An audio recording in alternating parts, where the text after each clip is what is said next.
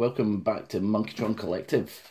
First of all, Happy New Year everyone. Today, 1st of January here in Scotland. I'm not in the main HQ today, I've been away for New Year, but I've brought all my stuff with me and it's not going to stop me doing a wee video on this thing here today. We have a NERF Stratobow. This was a present for my son for his birthday. His birthday's right before Christmas. We've managed to find this on Amazon in the UK. I know they've been out in the States for a long time, 6 months or so, but they've only just appeared here in the UK, and we're quite keen to get our hands on it. I need to excuse my throat. I've got a really sore throat, been loaded with the cold last few days. Anyway, we're really keen to get our hands on this. My son really likes his bows. He has a couple of different bows he uses at NERF Wars, mainly a strong heart bow. But it only being a 4-shot, it's not the most practical. But this being a 15-shot clip, it's actually going to be a war practical blaster, we reckon. We also love a bit of archery here at Monkeytron Collective. It's something we kind of tend to do as a family when we're out and about. If we're on holiday somewhere, we always do archery things. A couple of us even have our own bows, and we sometimes up to the woods do a bit of target practice with some wee targets and things on the trees. So yeah, we do love our bows and our archery here, so we were quite keen to get hands on this, and yeah, it seems to be a good functioning practical NERF bow. So first thing I'm going to do is we're going to get this outside on the chronograph. I've got a brand new pack of darts here, unopened, Elite darts, the Doomlands brand ones. These were going really cheap in the local supermarket, so we picked up a few boxes. 30 darts there. So we'll run the full 30 darts plus a couple of extras through this, and we'll get a good count on the chronograph and see exactly what it's doing. Then we'll bring it back, we'll open it up. I've also got a bag of springs here. Bag of springs and tools. We'll open this up, see what we can do spring-wise, and put it back together. And we'll chronograph it again after that and see what we've got. Hopefully we'll get this up and running to be a decent bow to be using for my son at the NERF Wars. If we can get it a really good performance, it's going to be worth it. 15 shots, front loading, it's going to be good. Anyway, I'll do the chronograph, we'll get back to you in a bit. Right, here we go, outside on the chronograph. Bit noisy, excuse the cars whizzing past. So here we are, we've got a fresh pack of darts here. We're going to crack open these Doomland darts, we'll get them in the bowl, and we'll get the chronograph going. I think we've got just enough good sunlight today to get the chronograph working, so we'll see how we get on. So I'll load this up. We'll do empty the clip, reload, empty the clip again. We'll get at least 30 shots, maybe more, we'll see. Okay. Right, here we are, fully loaded. Let's see what we can get. I'll just reset the chrono.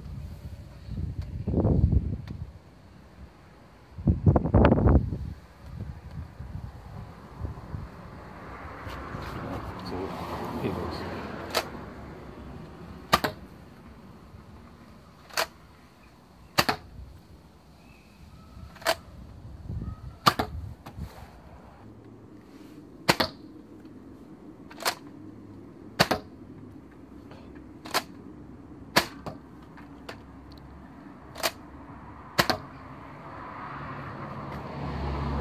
Right, so there we have 52 shots on the chrono. We'll just come in, we'll do a quick review of this now, and we'll go back down the shots till we get to the end. Quite a few issues with how the darts fired there. There was lots of misfires and all sorts. So anyway, we've got a high of 82, right? That was duplicated a couple of times. We had a low shot of 53. That was duplicated a couple of times as well. The average, here we go, 67, not bad. That's elite standard average pretty much. Extreme spread of 29s, that's quite a wide range of shots we've got there. And standard deviation was 4% on that. So what we'll go back inside, we'll get this opened, I'll take out the highest and lowest and we'll get a better average on that, and I'll give you the figures in a wee minute. So here we are, we're back inside, and I've opened up the Stratobow. We'll have a look inside. This is our first look at it. First of all, just want to go over that chrono data for you. So the original high shot was 82, so that was deleted, and our next high shot was 75. Original lowest was 53, the next lowest was 54. So it still gives us an average of 67 overall, which is not bad, with a spread of 21 and a standard deviation of 3%, which is really not bad for a kind of bow blaster. like this. So yeah, it's good. So, but yeah, inside, first time I've had a look inside this really. We've got the plunger tube in here. As you pull the string on the plunger tube, it actuates this rod down here, which activates the kind of ratchet here, which slides your clip up and cycles through. Seems to be a kind of smart AR in there, which I take it alternates between the barrels. When I was firing it, I had some issues with the darts firing kind of out sequence. It missed skipping some darts, some fired 2 at a time. I don't know if I was just rushing it or whatever. My son had a quick run about the garden shooting it, and he managed to fire off the full clip completely in order with no issues. So it could be just a kind of technique thing. Obviously, once you've primed it, you've got this little orange bit down here which slides down and goes to the little window here, which is your kind of prime indicator.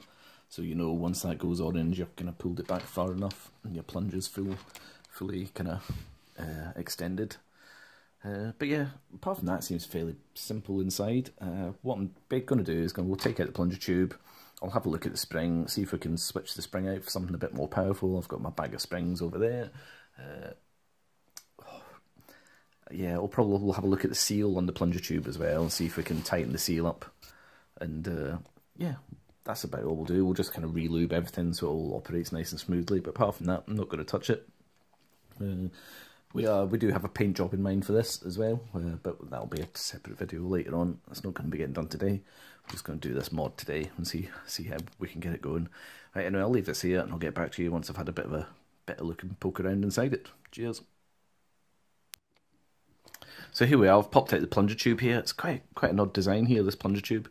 I've taken off this kind of actuator bit and the priming indicator bar that kind of screws into the back here of this kind of floating plunger head that's attached to the string.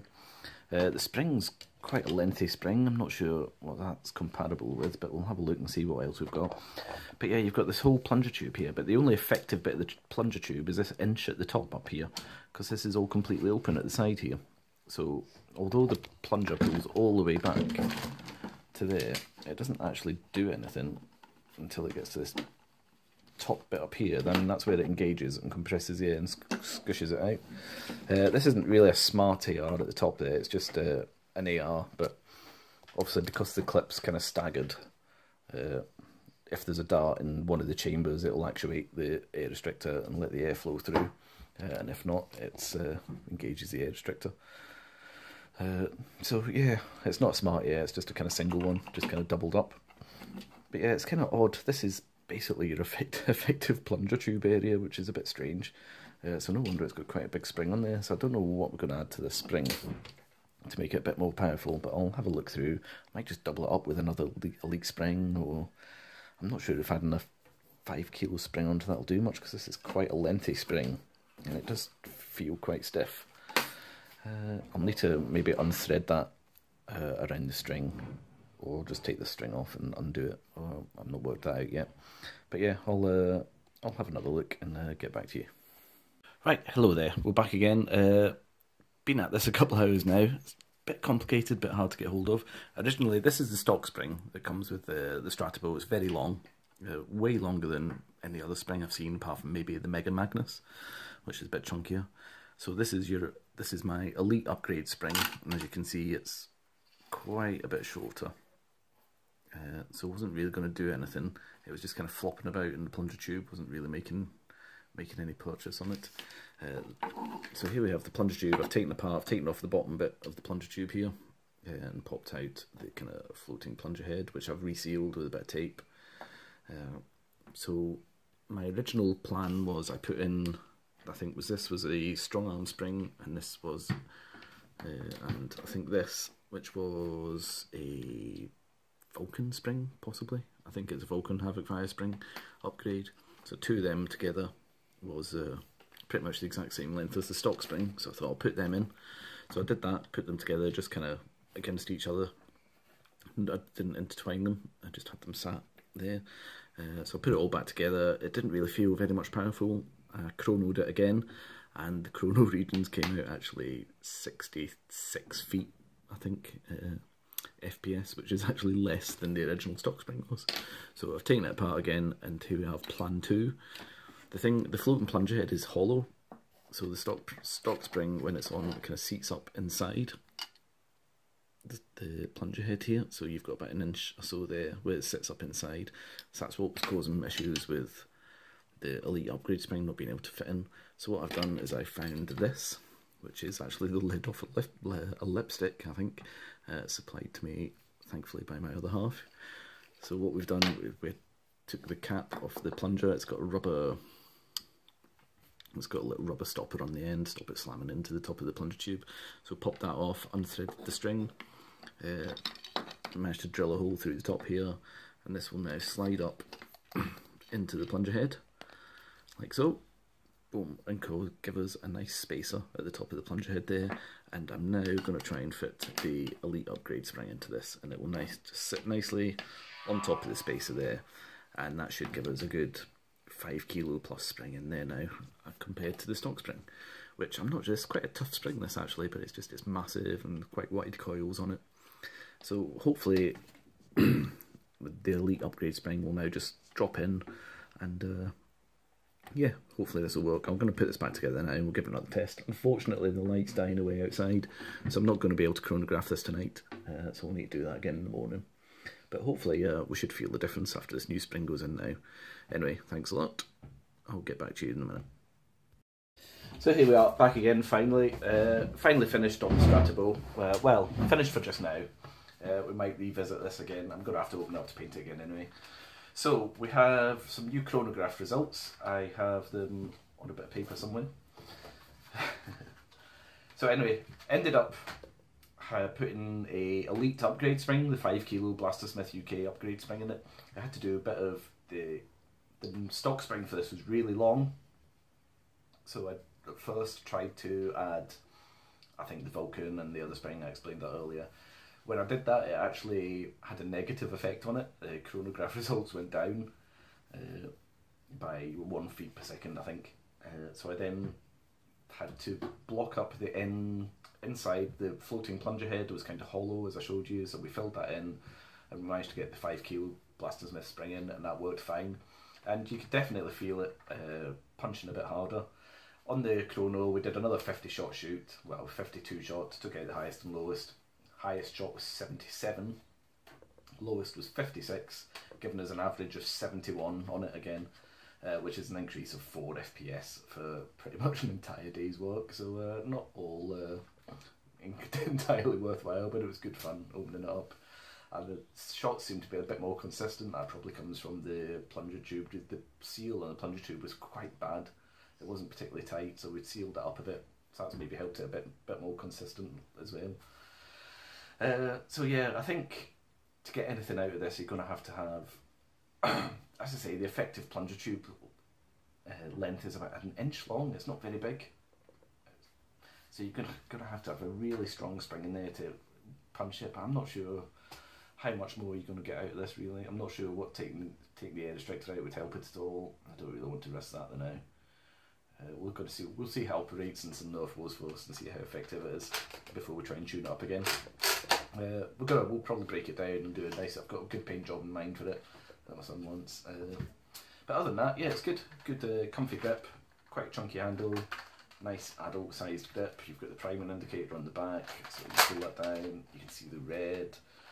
You can also just deprime it by gently letting the string go. Once it cycles up to the things, you just slam it back down, refill it, and you're good to go again. So it's quite quick to reload and operate. And it feels good, looks like a bow, has good bow action on it. It's does everything that you want it to do really, and it hits hits comparatively hard. It's up there with other Elite blasters. It's maybe not up there with the modded stuff, but for a bow, compared to the other NERF bows that we've had, it's good and practical.